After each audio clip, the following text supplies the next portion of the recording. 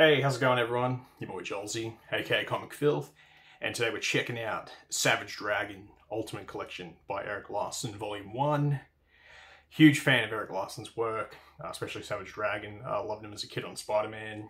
And it's pretty cool. This is obviously his own creator and character. I'm pretty sure he's still releasing issues to this very day.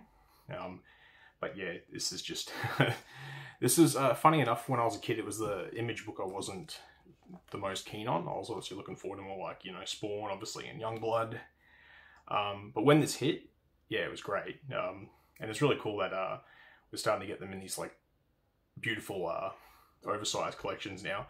I don't know when Volume 2 is ever coming out, but this one obviously collects his first mini-series, so issues 1 to 5, and then his ongoing series 1 through to 8, and a shitload of bonus material, which I really dig.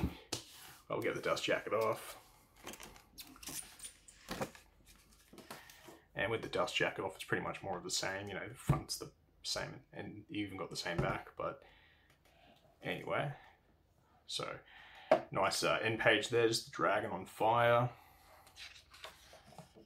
And kick it off. Ultimate Collection, Savage Dragon.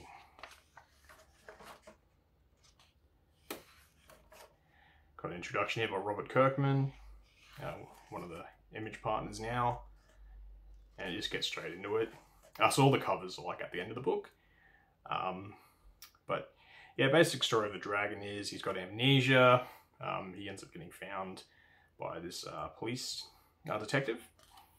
And pretty much the dragon becomes a police officer for the Chicago PD. And it just goes from there. You get flashbacks like Golden Age heroes here. So that's the Super Patriot, who unfortunately doesn't meet the nicest of fates.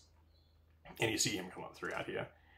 But yeah, dude, Larsen just full tapping into 90s extreme and his appreciation for Kirby. He's got great character designs. Like, you know, these things were built for toys. Just, yeah, this nice page you probably bang out in like about 30 minutes. Nice, easy splash page of debris. And there's our boy Dragon.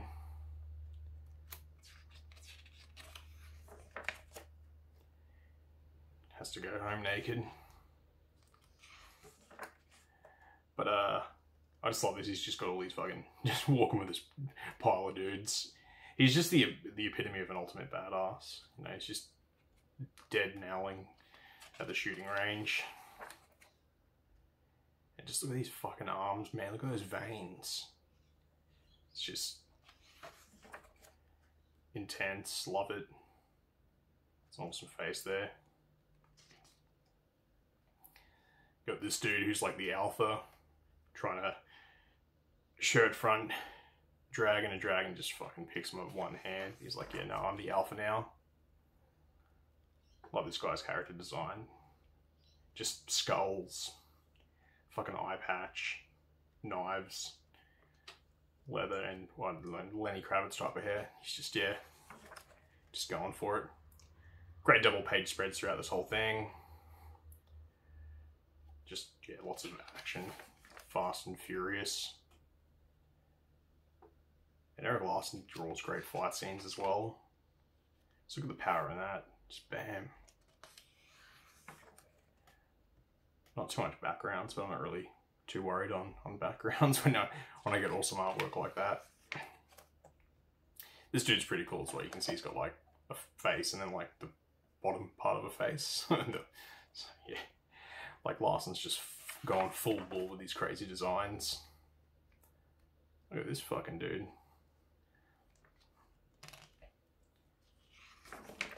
Dragon, chucking on some pit vipers. This is one of the coolest images as well. He's just got these fucking SMGs. Does this cool backflip jump. It's going through and just bang, straight through the ceiling. Just about to destroy these people. It's just RoboCop on steroids.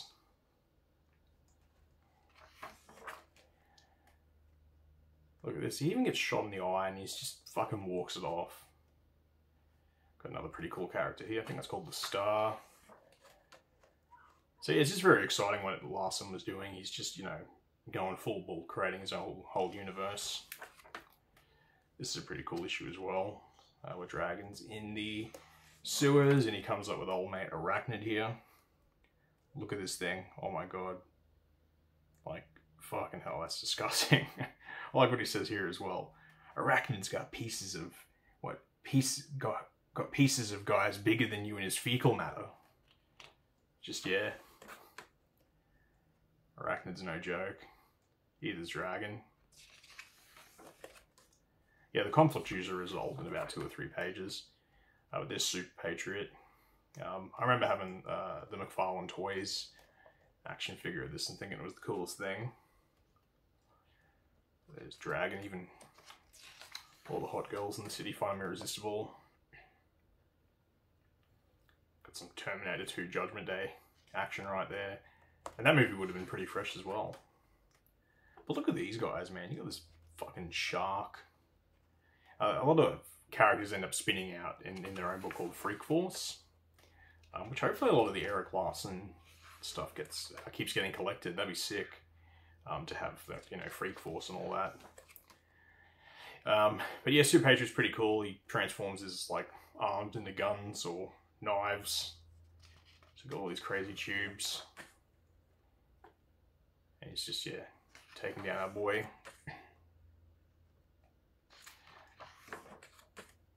Girl there, I think her name's Alex. That's Dragon's partner on the Force.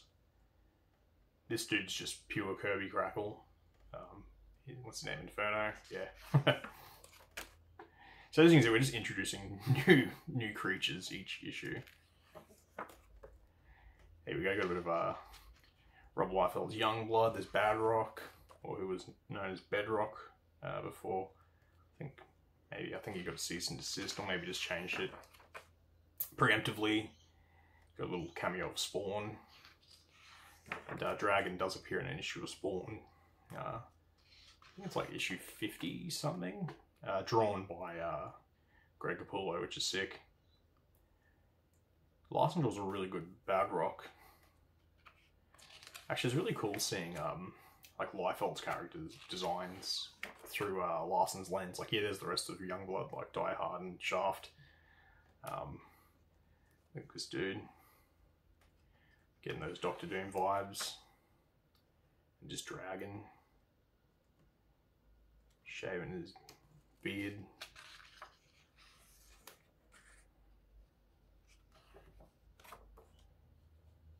Looks like it grows back. Which I would imagine would. Physiology, I don't imagine is too different from humans.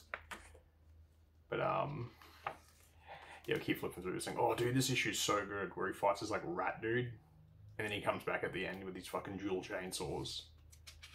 Just carves him up. I used to draw the shit out of that panel. Yeah, there's all sorts of dismemberment going on there. Look at that. Just brutal, just pounding old man until he looks like a fucking hamburger. Now here's those Freak Force guys.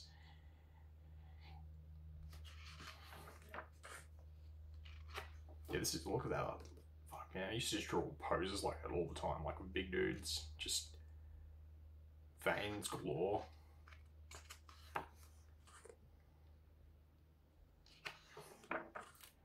Oh yeah, the turtles are an issue as well.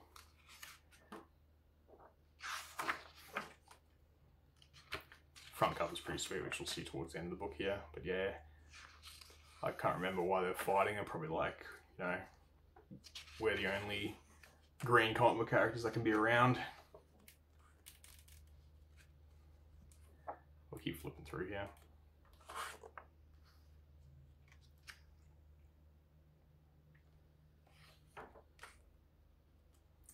Dude kind of looks like Peter Parker from when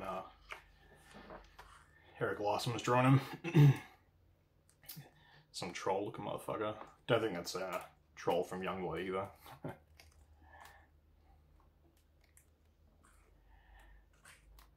But yeah, dude, this is just so much fun. Not really too much more you can say. This character here, I forget what that character is again, but I know they joined Freak Force. It's like one of the plot threads throughout the book where, so you know something's trapped in the basement, They end up finding out it's that thing.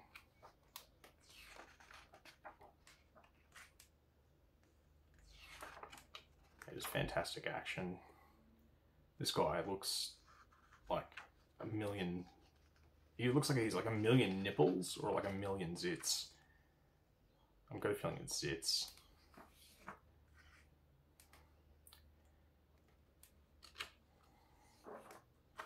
Yeah, babes. Just Dragon, he's just such a ladies' man.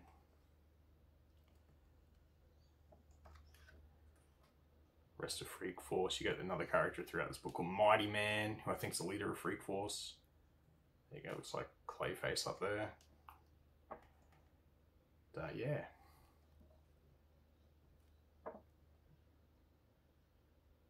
Love that reflection in the mirror. Love his mask.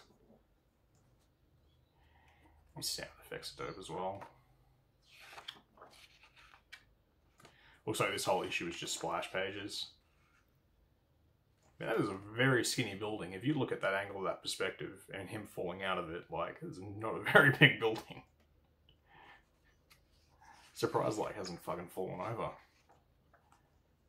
Just dragging and impaled. Yeah, dude, just brutal stuff, man. Erik Larsen, he knows how to turn it up a notch when he wants to. But anyway, here's all the covers kept at the back of the book. Savage Dragon, looks like he's taking on Don Simpson's Megaton Man, which I think is where Dragon first debuted. Megaton Comics. Back in the 80s, but he looked way different. Yeah, more of that Super Patriot goodness. There he is taking on Badrock. Of course, the iconic issue 1 cover. Get into a bit more. I think, yeah, we've seen those ones. So here's the cover to the issue 1 of the ongoing series. And obviously there's the Turtles who are in issue 2. Like, getting the Turtles in your second issue, like, that goes to show you how, like, big this shit was.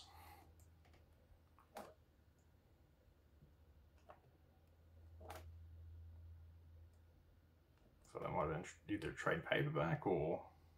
Yeah, these are their trade paperback covers.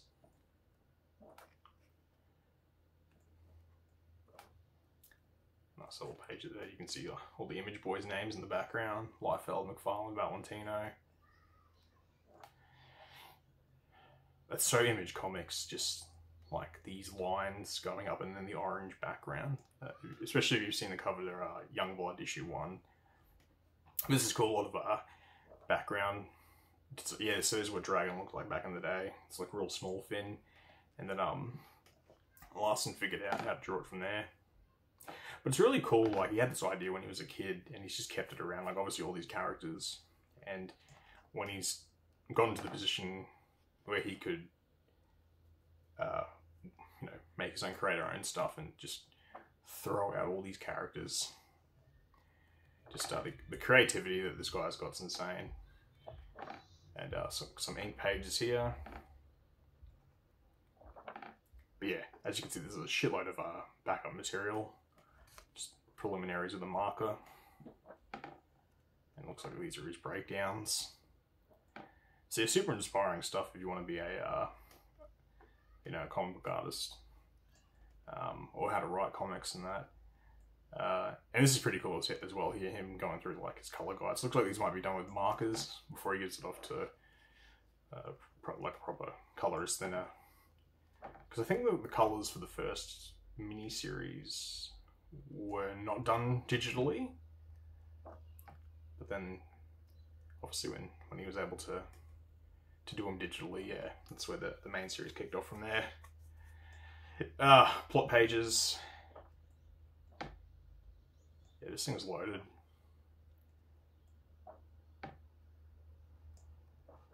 And it's cool as well that Larsen still has all this stuff here. I remember back in the day when he was on Spider-Man, he had a house fire and lost a lot of his comic pages from when he was a kid, like comics that he worked on, stuff like that. Which is obviously a damn shame, losing your house as well. But then, you know, things like cherished memories, where go up as well, which is quite a shame. And we got an afterward by the man himself. Looks like here a couple of promotional material. And a really badass end page through. Alrighty, so there is the Savage Dragon Ultimate Collection by Erik Larsen. Yeah, really stoked that this exists. Fingers crossed Erik Larsen can keep this going. Because, yeah, Savage Dragon, it just keeps getting fucking wilder and wilder. But yeah, there we go. As always, thanks for watching, and yeah, take care.